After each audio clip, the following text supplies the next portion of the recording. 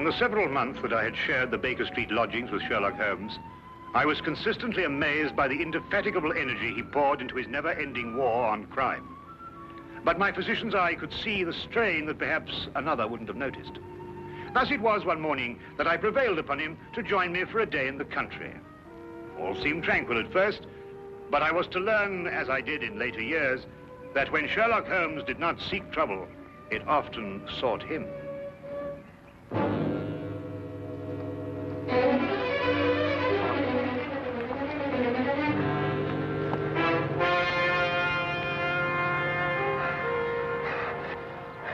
Help her. They may be coming. Steady now, we'll have you all right in a minute. What's happened to the young lady? Who are you running from? Stark. Carroll. They tried to kill me. Out now, Holmes. Perhaps we'd better get them to London, eh? My very thought. The young lady is uninjured, but she's suffering from a deep state of shock. Right. Come along. Oh.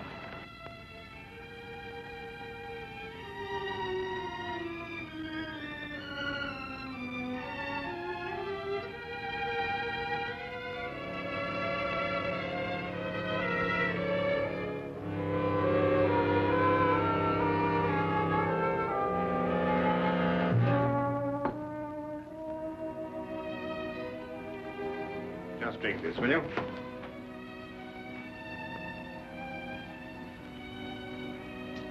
Better now? Much, thank you, sir. Will she be all right, Doctor? Oh, yes, I think so. Twice last night she saved my life. Who is she? I don't know. We only met last night. I'm afraid she's mute. What, deaf mute? No, she hears and understands perfectly. How did you meet her? Well, it all started yesterday afternoon. Seems an eternity since then. I was in my office, facing the realities of my professional situation. I suppose that everyone finds his first venture into independent business to be a dreary experience. After a year of it, I'd about decided to admit failure and seek employment with some recognized firm. It was at that point that I received a client. Mr. Hatherley? His name was Colonel Lysander Stark. Had I known then what horror he was bringing into my life, I would have strangled him right then and there. Frankly, Mr. Hatherley, the commission I have come here to offer you deals with a matter of extreme secrecy. I have gone to some lengths to acquaint myself with both your professional and your personal qualifications. Personal qualifications, sir? Yes. I know you to be an efficient hydraulic engineer, but also that you are a bachelor, an orphan, and that you reside here alone in London. Why, that's very true, but I'm afraid I don't understand. You shall when I explain the assignment. Do I have your word that our conversation will go no further than this room? Of course, sir. I shall respect your confidence. Excellent. Well, then. Does £50 for a night's work appeal to you? £50? I note by your expression that you suspect some illegality. Let me set your mind at rest on that score. Exactly what do you want me to do? To repair a hydraulic press, Mr. Hatherley. A rather large hydraulic press. Well, that hardly seems unusual.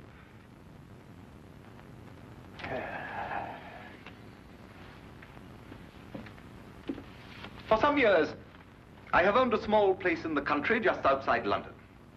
Recently, it has come to my attention that the land contains a vein of something commonly called fuller's earth.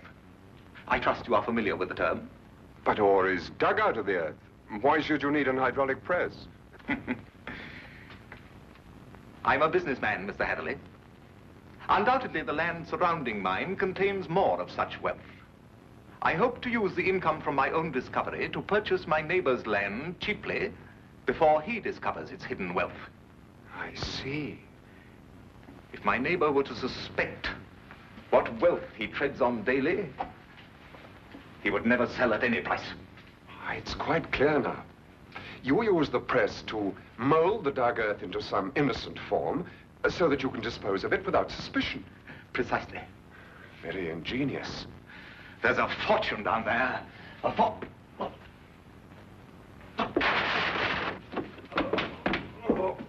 Is anything wrong? What is it, Colonel Stark? Can I get you something?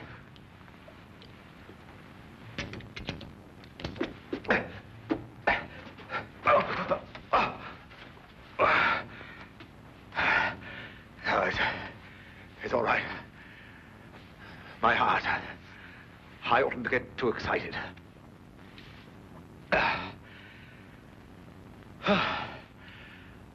Well, I've put my trust in you, Mr. Heatherley. Do you accept the commission? When do I begin, sir? I promised to meet him that night, last night, at Ayford Station. The time he suggested was quite late, 11:30, but he insisted that it would be less conspicuous. I freely admit that the money kept me from exercising a more natural curiosity at such bizarre proceedings.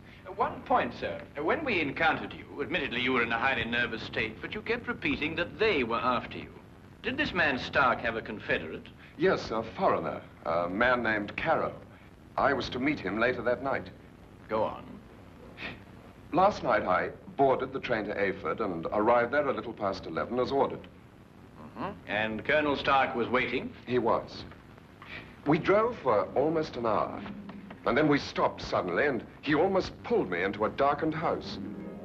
Stark muttered under his breath as he fumbled to strike a match, but suddenly a light appeared at the top of the stairs.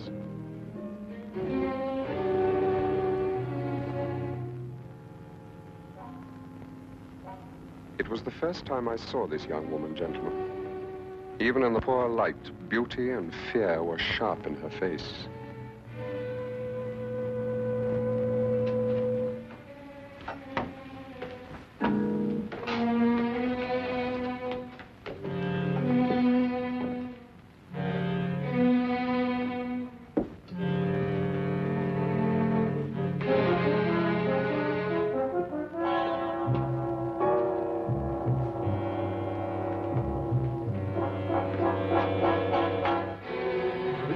Is our housekeeper. How do you do, miss? She cannot answer you, I'm afraid. She is quite mute. I forgot to tell you that I have a colleague, Monsieur Carroll, brilliant mineralogist. I'll fetch him for you, if you'll excuse me for a moment. By all means.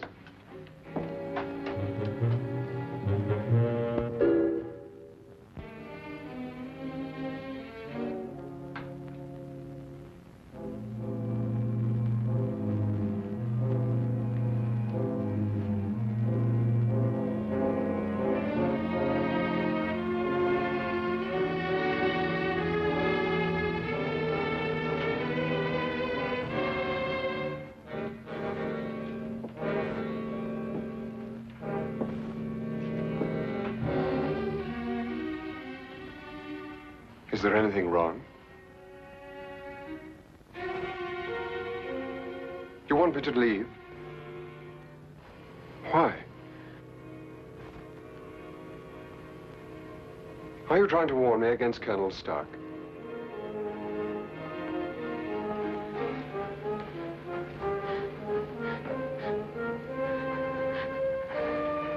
But why should I fear Colonel Stark? I only met him this afternoon.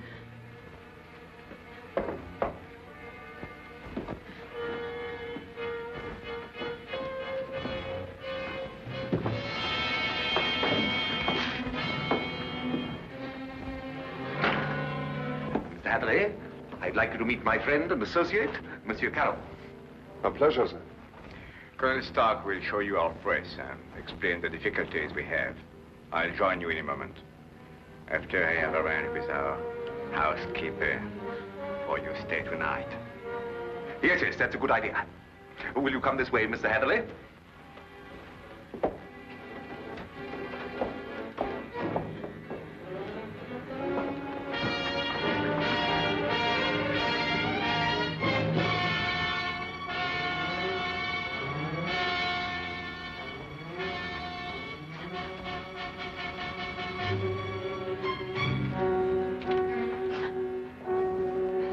I thought you have learned better, my dear.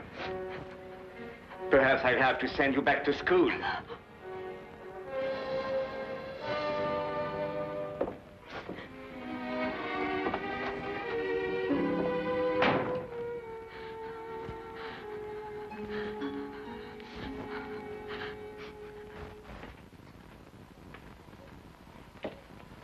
Yes, in principle, this is the standard hydraulic press.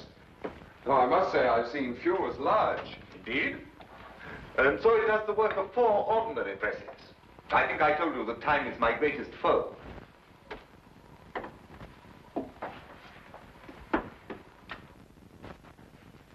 Would you bring more light, please?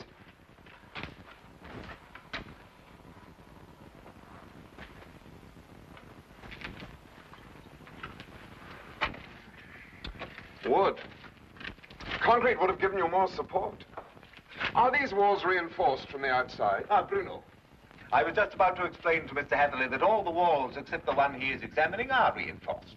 However, There's no trouble with the walls. It's in the machinery. You'll hear it. Good. Just wanted to check up first.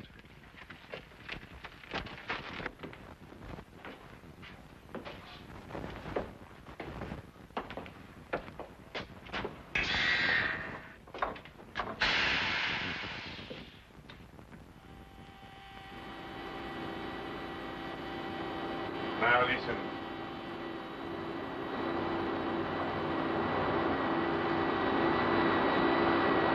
Know what it is? One of the cylinders is leaking fluid, cutting down your power.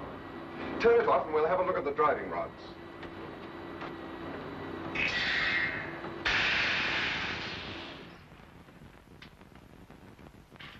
I knew what I was after, and the rest proved to be no problem.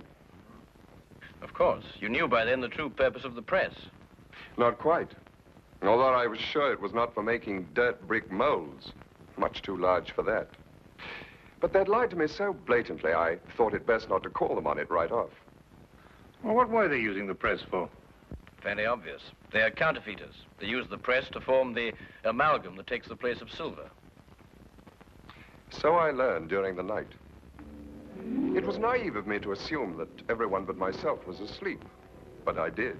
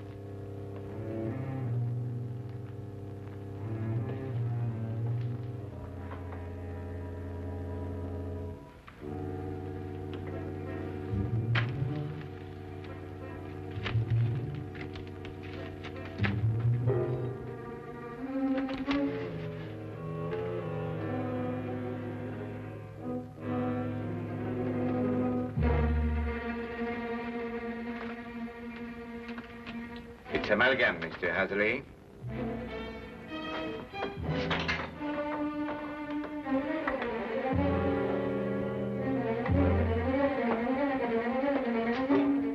Carol, open up! Let me out of here, Carol!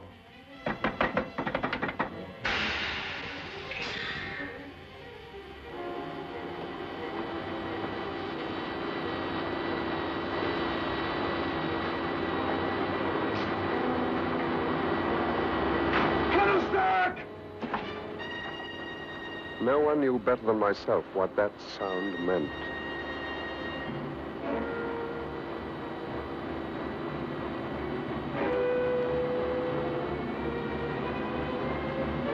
Caro had started the press.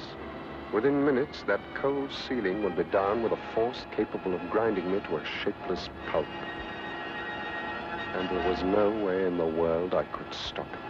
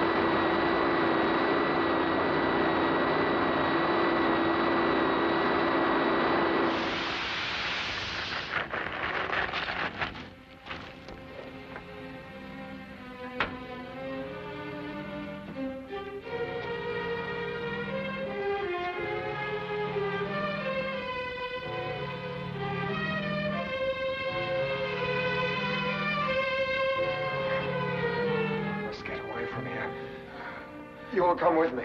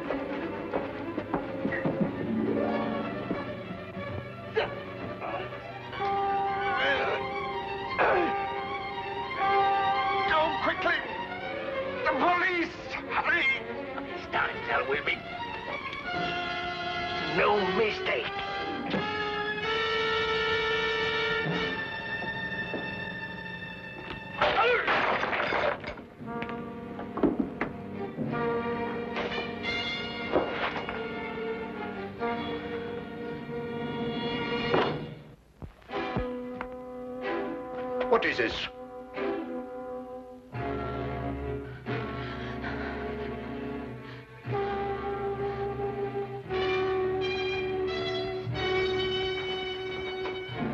What's happened here?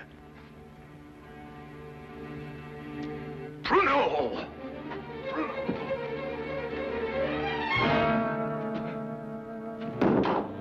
No. No.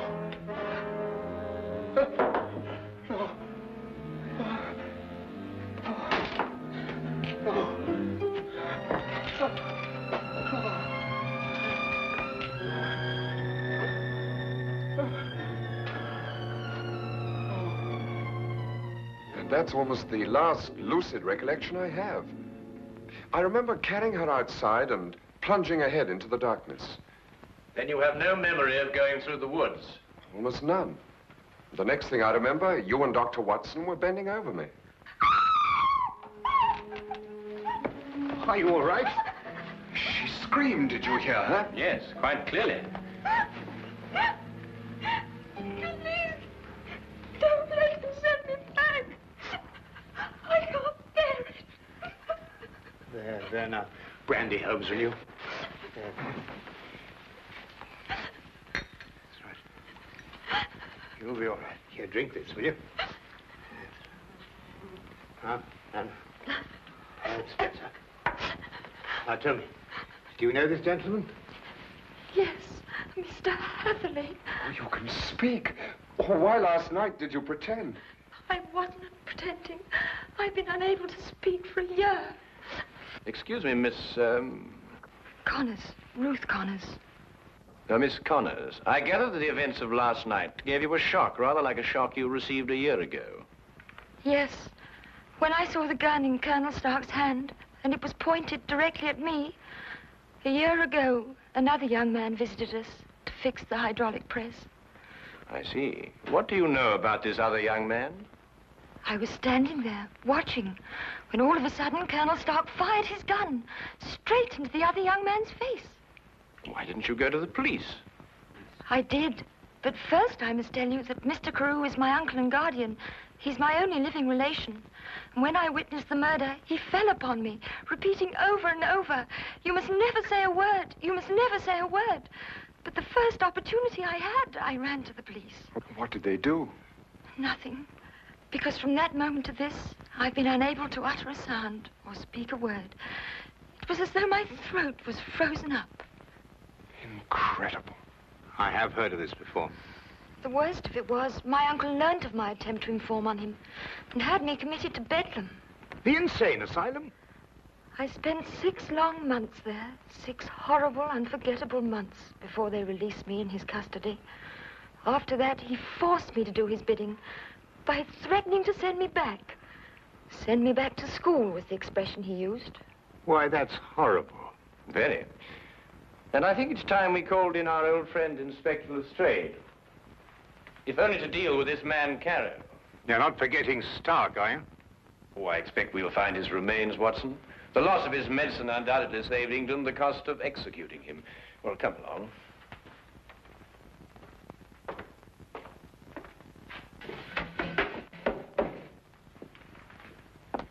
Now that young Mr. Hatherley tells us about neglecting the candle while he made his escape, I can place the blame for the fire.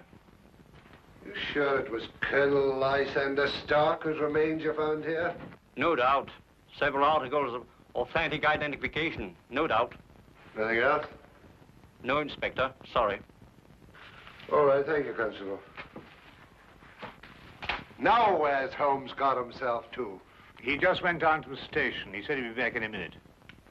Look here, if Holmes thinks he can do... I'm sorry to keep you all waiting. Well, everything's settled, Lestrade? About as settled as it's likely to be. Stark's dead. Carrow's escaped. The only thing now is to go back to London and put out an alarm for him. Oh, dear. Well, tell me, what about the money? What money? Well, you know, the money they were making, the counterfeit. Have you found any? Well, no. Oh, I suppose Carrow took it with him. Well, a man would have to be pretty desperate indeed to even bother with real money, let alone counterfeit. What are you suggesting, Holmes? Miss Connors, the only carriage used here is the carriage that Mr. Hatherley rode in. Is that right? Why, yes, I think so. I see. And that carriage has been in the livery stable since last night.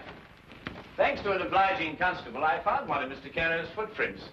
But there was no trail of similar prints leading away from the house. Mark you, I didn't imagine that he would try and make his escape on foot. How did he get away, then? He didn't, my dear fellow. He's still in this house, hiding somewhere. What? Mr. Holmes, there's a cellar where... I examined that cellar myself. No, I mean the special cave they dug under the house to hide the money. And there must be an entrance from the house itself. Well, I wasn't permitted to know exactly where, but I'm sure it was in this room somewhere. Thank you. Well, let's try and see, shall we? I beg your pardon.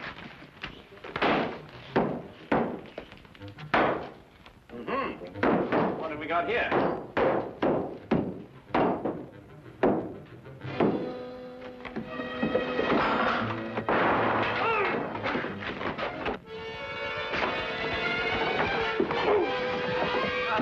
Very neat, Watson.